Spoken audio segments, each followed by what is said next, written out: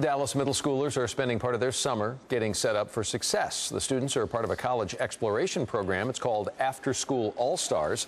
And today they visited Texas Instruments. They talked to engineers there about careers in science and technology.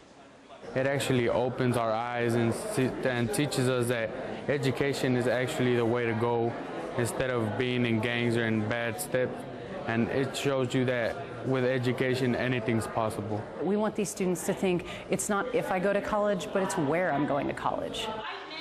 Well, students are also living in the dorms over at Paul Quinn College. All that to get a real taste of campus life.